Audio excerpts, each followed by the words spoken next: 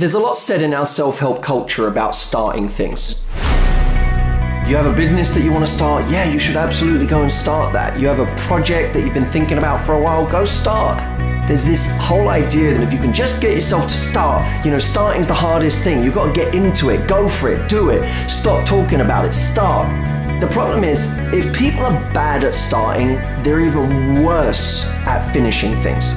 They take all of this enjoyment from starting, forgetting that there is untold enjoyment in finishing.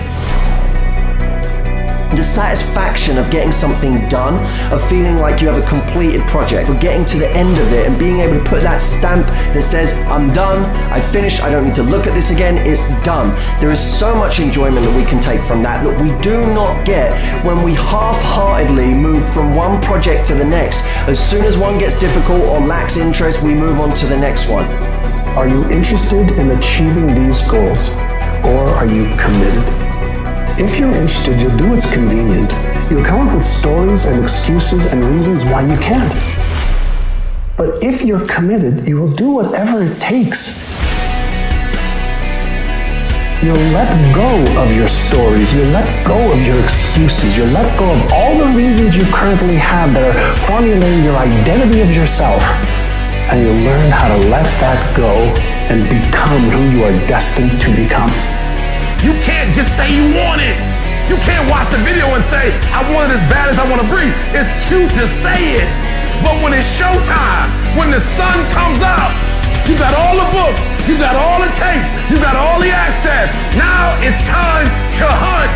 And what separates you from everybody else is that when it's time to hunt, you're ready to hunt. Motivation gets you going. Grounded action, discipline, commitment, strong habits is what gets things done. Write down 1 or 2 things that you're going to commit to doing every single day, no matter what. You're going to use that motivation to become a machine every single day, no matter what. You don't think about it. When you have built a habit, it's ingrained in your nervous system in such a way that the brain doesn't even have to consider whether or not it'll get done. It just gets done because you committed. Commit once to the thing that you're going to do, and then you do it every single day.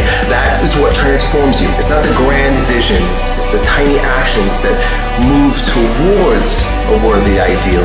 The good feelings in your body is an indication that there's something that you want. Now you get to work by doing it every single day.